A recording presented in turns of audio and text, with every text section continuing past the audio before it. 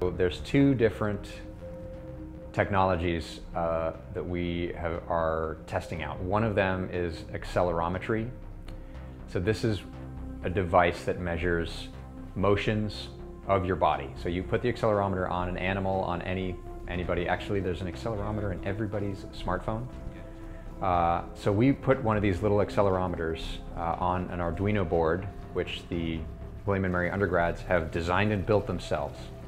We then attach that to the dorsal fin of a shark and have the shark go back into the water and swim around, and that is going to tell us about the very detailed behaviors of the shark.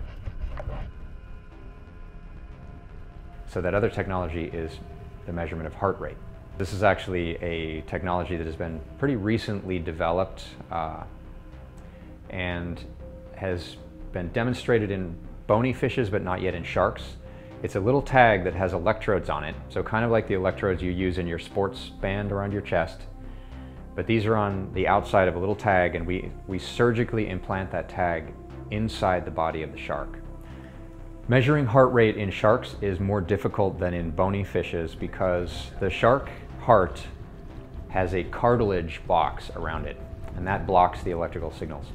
The bony fish has a membrane around its heart, which is very flexible. There's also a difference in the configuration of all the organs and the shapes of the interior of the animal that make it more difficult in the shark. So a lot of the work that we're doing is trying to keep that tag in exactly the right position inside of the animal.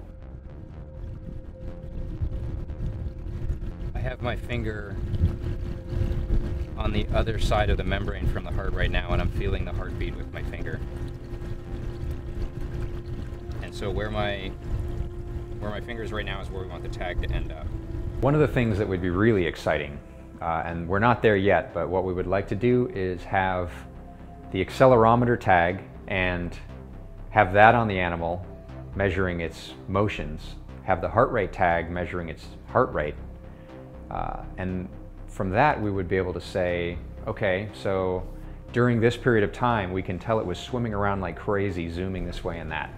One of the things that's very poorly understood is how often these animals eat.